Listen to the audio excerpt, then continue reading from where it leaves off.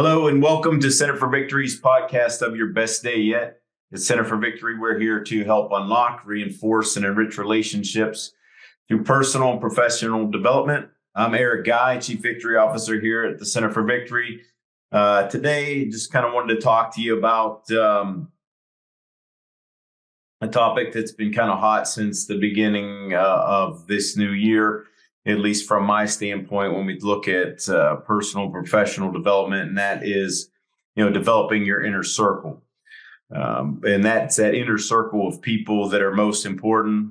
The reason why that inner circle is important, just kind of a few little snapshots there, is that's your go-to people to whom you can get clarity in your thoughts, get rid of maybe any dilemmas, any obstacles you might have in the areas of your life. So these are your people that are personal consultants because they help you out in any way possible. The reason that I think this is appropriate is because many people aren't selective with this inner circle. And that's why I'm calling this podcast, You Have to Get Yourself a Dawn. So everybody needs a dawn, right? Everybody needs a dawn. And I'll go into that later. But being selective, because it's been said that the 5 closest people shape your success, your interests, your hobbies, your ability to do things in certain areas. So who you surround yourself with really is going to affect you deeply on a fundamental human level, both personally and professionally. And, we want to attract those people into our lives that really are life-giving and not what a lot of people call toxic or emotional vampires. So, it was coined by Jim Rohn long ago that he said, those 5 people do matter. But why I think it's important in our culture, in our society, is because a lot of people don't take time to figure that out. But I've also found out that most people are spending time around people that they really don't want to be around, whether they're doing that consciously or unconsciously. I believe a lot of people are doing it unconsciously. And hopefully what you get out of this today is a few ways to be more intentional with that inner circle. And I don't think it was hard maybe years and years ago before social media, but we have all kind of people surrounding us. We're networking all the time with people here, there, and the other. And then the other thing is, once that inner circle, if you know what that is, a lot of people aren't intentional about spending time with those people enough, and tend to spend more time with the people in those outer circles that really don't matter as much. Okay. And why I said everybody needs a dawn is because I have a dawn, and you should too. His actual name is Dawn. It's funny how we met. We're in many ways, we're nothing alike, but in a lot of ways, we're very much alike.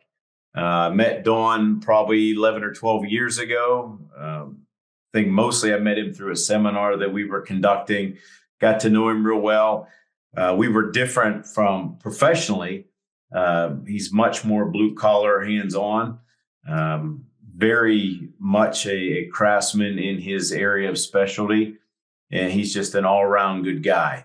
So I'll go into some of those things that make him just a fantastic person to be around. But Dawn's one of those folks that looks at me and might say, hey, look, this idea or whatever might seem a little crazy, but I'm behind you all the way. Okay. And when you're looking at that, you also want to look at those personal values that you hold to establish that inner circle. And just a couple of things that I can appreciate about Dawn. Again, we're different. We're almost separated by 20 years of age. But he's that go-to person. If I called him in the middle of the night, he'd be there. If I needed something, he would do it. And he wouldn't tell me no. But a couple things that I really like about him, and then of course that inner circle for me, again, not an all-inclusive list, but just some things that I think you need to be thinking about as you step into the new year, as people are doing doing their goals, setting the bar a little bit higher for themselves. You don't want people that are going to bring you down. So a couple of things here, 4 or 5 things. The first thing, when I think about Dawn, I think of loyalty. Not every friendship is forever. Some people, come and go. They're passing ships. They have a specific role. But, one of the things that I found with Dawn is he's very loyal. So, and he gets the same back from me. I'm sure if somebody said, something negative about me, he would be the first to rush in and defend me. And they care about you in a very significant way. So make sure your inner circle has that leverage for you. So that's somebody that's very loyal to you. And of course, you have to provide it back. The second thing that I was thinking when I said everybody needs a Dawn is it's all about relationships. We talk about relationships a lot here at Center for Victory. So it doesn't matter how much you value friendships, you shouldn't be put in a position where you have to choose between them and other relationships. And I've seen that happen with people in work and at home. Okay, so in their personal and professional lives. A true friend, so when we talk about relationships, will not try to create a wedge between you and anybody else. Okay, and again, hopefully you don't have that, but I found that many people do. They're happy for the other relationships that you have, and more than likely they'll probably get along. If you do your inner circle right, they'll probably get along with those people. Doesn't matter, where in life they are, young, old, whatever they're doing in their profession. How do you avoid that kind of situation where it's not a real true friend, not a close relationship? Again, you have to make your priorities, standard values, and expectations clear from the start. When I met Dawn, again, it was very clear from the start that even though we had 2 completely different professions, that there were a lot of things, especially standards, expectations, values, priorities, one being family, that were up there. And that's the kind of person you want to be around. I think the third thing when you look at developing that inner circle is privacy. So we all have secrets. We all have things we want to share, but it has to be done on our terms. You don't want anybody blabbing your dirty laundry. Someone in your inner circle should understand that and respect it. It should be like a steel trap. Again, there are probably things that I know I've told Dawn that have not gone anywhere. And again, same thing. He gets the same thing back from me. We talk about a lot of things. They remain private. So if you're planning your inner circle, one of the things I would say is that confidentiality piece, keeping things private. They're just between you and them. You don't want to go, them blabbing around your business, so to speak. It doesn't necessarily be a friend, but this is it all. Could also be a spouse, right? That's in that inner circle.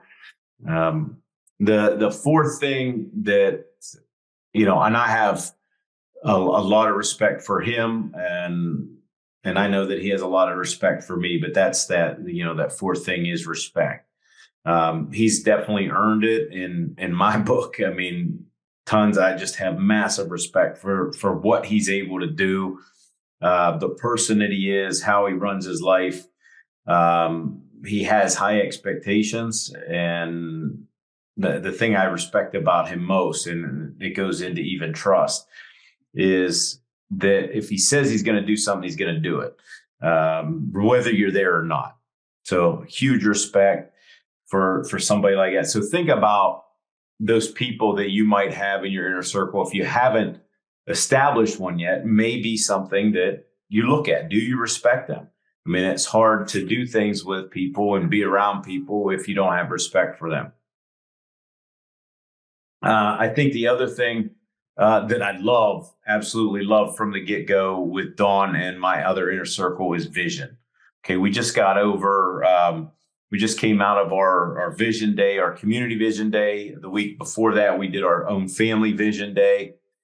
Of course, Dawn was at the Community Vision Day as well, has heard that material time and time again.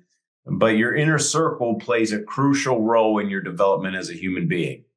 Okay. And the last thing you want to do is tell somebody something and they sink your ship.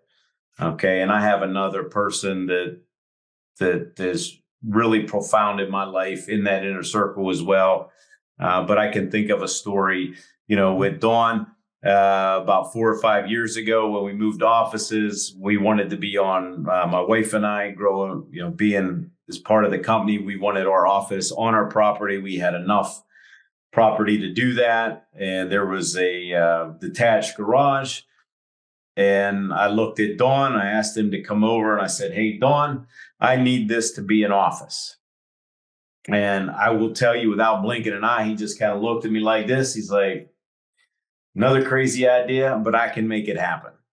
Okay. And he did. I'm standing in it right now, believe it or not. This very nice office that I stand in was once a garage. My office or offices are on our property. And it's fantastic to have that kind of vision. And it was much needed vision because this all happened. It was completed right before COVID happened. And we were able to continue our business, continue with everything that we've been doing without a glitch. So, you want somebody that's going to look at you and say, go after it. Now, if I'm crazy jumping off a cliff without a parachute, obviously not that. But what I'm talking about is, having that vision, them understanding your values, your standards, and them telling you, go after it, I'll support you. Okay. And the other thing I think I would throw in there now that I'm thinking about this, it's not necessarily on this list here, is communication. I value that and I value that with Dawn, and I value that with the other people in my inner circle, constantly communicating, whether it be email, text, but a lot of times it's via phone. And a lot of times it's face to face, so you should consider that, you can't communicate with everybody, but who you're spending most of that time with, communicating the conversations I've had with him and other people in that inner circle. So just think about those things as you enter this new year. I think you should have an inner circle. I think you should have people that really build you up. You can't rely on everybody. You can't rely on the thoughts that people on your social media feeds say about you. It's those people that are really core to you, that you want to spend more time with, that you respect, that keep things private and confidential, that take into account your other relationships, encourage you with them, communicate effectively with you back and forth, and that have the same vision that you do. So I hope this is helpful as you look into the new year. Really, think about that inner circle, who's feeding in, and also who are you feeding into? Don't be shy. Be that person that you get invited into that inner circle for somebody as well. That's all for today. Thanks for watching, listening. Make sure you visit our website at centerforvictory.com or give us a call, 724-462-8383. And remember, wherever you're at, whatever you're doing, make this your best day yet. Till next time.